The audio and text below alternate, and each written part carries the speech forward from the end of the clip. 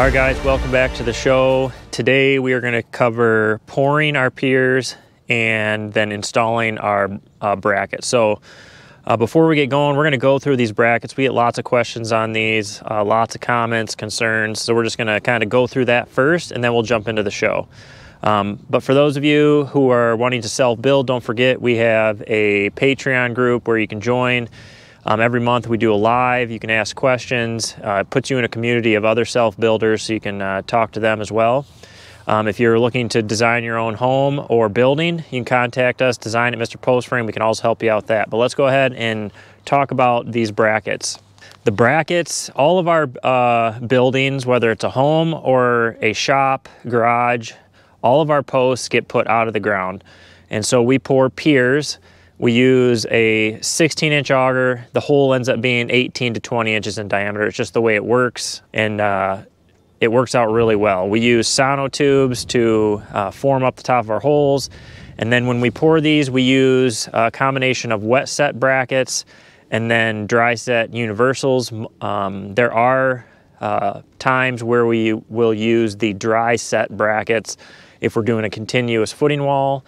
You can also use wet sets on those. It's just kind of whatever your preference is. Just to start out, these are all engineered and designed to withstand the required bending, uplift, shear, all that good stuff that's required by the building code. So you wouldn't be allowed to use these if they weren't up to par. We will leave a link in the description for Midwest Permacolumn. That's who we use for our brackets, is Midwest Permacolumn. They have all the specs, all the requirements when you're setting these that you need to abide by when doing it. It's actually pretty easy to do. So I'm just going to go through these brackets. Typically all our buildings are either 3-ply 2x6 columns or 4-ply 2x6 columns. And just how we decide what we're going to use is if we're anything 16 foot and over on the sidewall, we use a 4-ply. Anything under, we use a 3-ply. We'll just use this bracket for our example. So this is a 3-ply 2x6 column. And again, I'm not going to get into a bunch of the specs. I will tell you what the shear and all this of this one specific bracket is, but I just want to talk about this a couple different things. It's got 4 18-inch rebar welded to a 1/4-inch plate that is welded to the U bracket. Okay, so they put this through testing on bending. They put it through testing on shear and uplift, and it passes with flying colors. I'm just going to go through a couple numbers for you. So for this specific 2x6 column, it's an SWP 63 3-ply 2x6 column. So for bending, what is allowed is 24,960. It is rated at 33,670, so well above. Its shear is the allowed is 2,100 pounds. It shears at 2,830 pounds, so again above. And then uplift is 6,050 pounds, and it is rated at 8,160. So to give you a little bit of peace of mind, they exceed far and above what is required. So I personally am not worried about using these in any way, shape, or form. A lot of people say, oh, you need J-hooks or it's not going to work. And it's like, they do work. It's been proven that they work. They've been tested that they work, as long as you abide by the rules. One thing to consider is when you put, we get a lot of questions on, is like, people will ask, well, it's not completely in the center of the footing. And if you've ever drilled holes, that's next to impossible to do on every single hole. If you hit a rock, it could bump you over a couple inches. It needs to be full bearing, and then in their specs, it'll tell you how much full coverage you need. So how much concrete do you need on the outside edge of this? And I think it's 2 11/16 inches of concrete needs to be on the outside edge of this rebar for it to reach its full capacity. So we achieve that in all these. So if you're not dead center, it's okay. Now, if you're doing a continuous footing wall, it does need to be in the center, and the minimum wall thickness you can use is 8 inches. And the reason it needs to be in the center is to reach that full capacity of concrete on each side. That's why they have to be in the center of the wall. Also, these are tested for the wood to metal contact, like shear, uplift. They're held in here by 2 1/2-inch bolts, plus in the SW63 there's 4 5/16 structural lags. And if you look at the structural lags, there's threads, and then there is a smooth part of the lag that actually goes through the steel and into the board, and that's so it has a higher shear strength than just the threads. So these were very well thought out. They're awesome to use. We use these on all of our buildings. We use universal brackets, which is this. It's a dry set bracket at all our corners and garage door openings. We also get a lot of questions about these. Are they strong enough?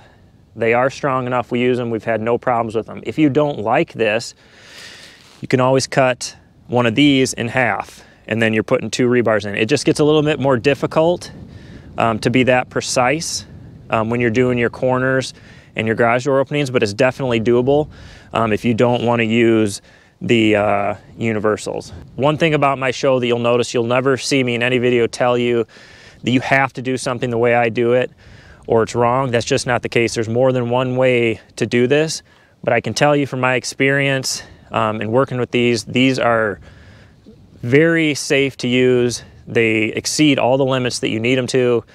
And one last thing that I want to talk about is these are rated for shear, uplift, all that kind of good stuff. And once we get into this video, we're going to show you the finished product after we pour our concrete slab. But your lateral strength comes from tying all your posts together. So once you apply all your girts, once you apply your cross bracing, once you get your diaphragm on in a post frame, it's the steel that gives you your shear value, and it ties those posts together, so that gives them the lateral strength. And then we'll show you after the video how it looks once the concrete is poured and how we lock all the bottoms of those brackets in, and it's a really, really strong structure and a base to start with. So let's go ahead and jump into the actual show.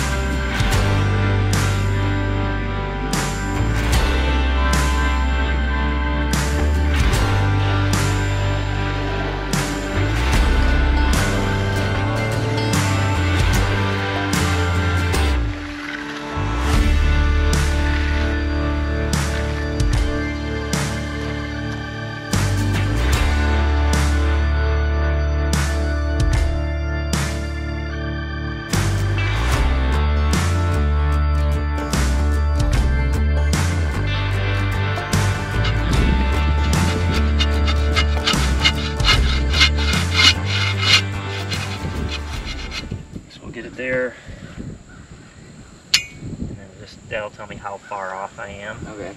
Just so I can get a little bit closer. So we're pretty close there, right? Yep. So come in. And you just want it just to sit right there. Now I'm off, so I gotta tilt it. So I'll just put pressure like that as I go up and down. A little more. what it looks like. And then, once you get that, then you have to make sure you're about 1 5/8 inches off, which I am. And I am. So, that one's good. Okay, it just needs to be in between those lines is all. I mean, you want it close, but and you can't level it this way. People will badmouth me on all the channels, but like these are flared out. So if I level it, then this is going to tip the whole thing that way. If you want to level it that way, you can go like this. But even that's kind of a hard. Yeah, some of them might. It doesn't matter. Those are going to squeeze in, so it's a moot point. So you want to try one?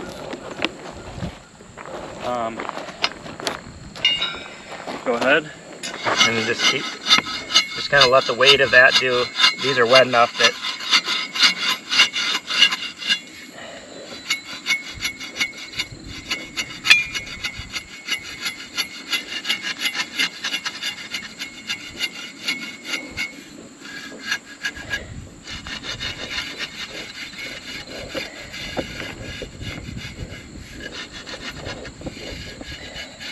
so anywhere from 1 5/8 inches to 1 3/4 inches off that line, we're good to go. Okay.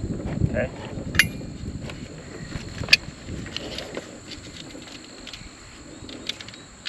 That just gives us a little bit extra play with our post. This is the first row we poured, wasn't it? Yeah. So we should be fine with all the others. So anywhere from 1 5/8 inches to 1 3/4 inches, you're good.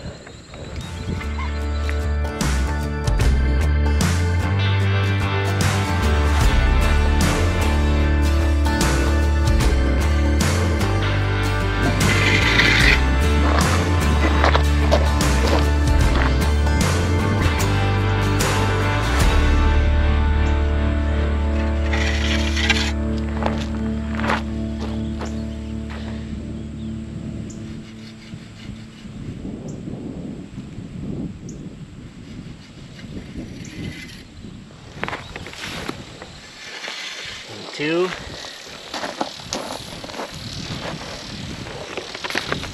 Tell me when you're ready. Yep. 2. All right. All right, now keep it there, Cash. Okay. So 16 and 7 is 23.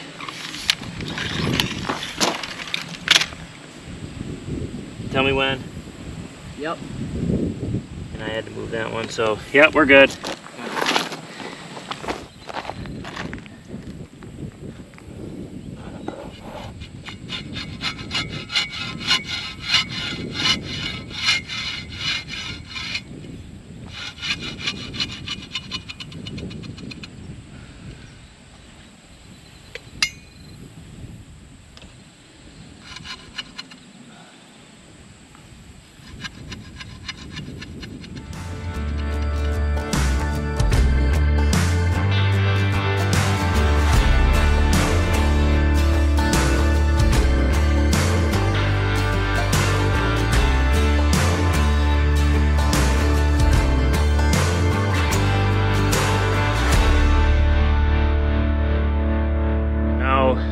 Fast forward to where the building's built, we have all our concrete in. I'll show you what these brackets look like, how we do them.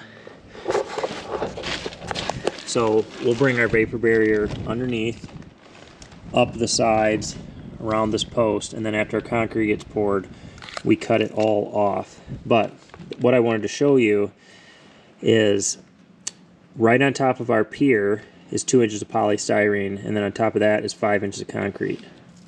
We pour the concrete around this column, which locks this bracket in, giving it a ton of lateral strength.